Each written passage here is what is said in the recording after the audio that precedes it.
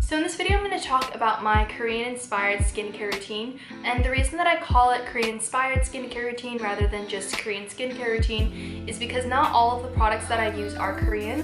The majority of them are, however there's 2 or 3 that aren't. So what I do is I follow the 10-step guide listed on SoCoGlam.com, and I basically incorporate those 2 or 3 non-Korean products into those steps. And the reason that I do that is because, I don't know, these products had just worked so well for me in the past that I didn't want to let go of them. So I just went ahead and incorporated them into the Korean skincare. So I've been using this routine for about, I want to say like 3 months now, and since then my skin has improved significantly. I've even had people tell me that it looks a lot better. It's definitely a lot clearer, and it's just like more plump, I don't know. It's just a lot more shiny as well. So yeah, if you are looking to improve your skin in any way, I would highly recommend this routine because it has done so much for my skin.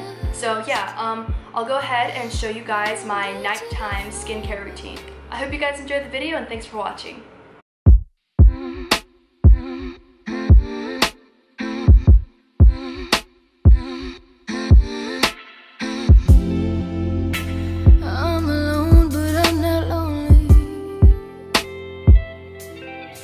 Comfortably indulging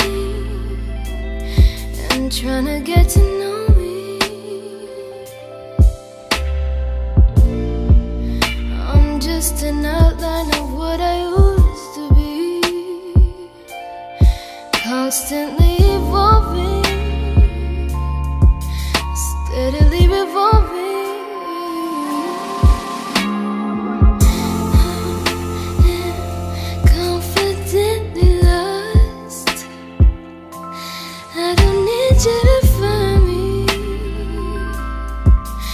You don't define me. I am confidently lost. I don't need you to find me, 'cause I'm not hiding anything.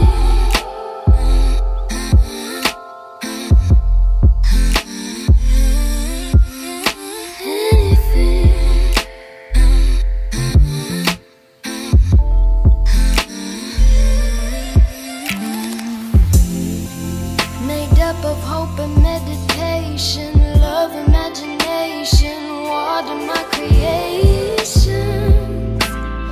Baby, it's amazing, all the days I'm facing, nothing seems to faze me, 'cause I am confidently lost. I don't need you to find me, 'cause I'm not hiding.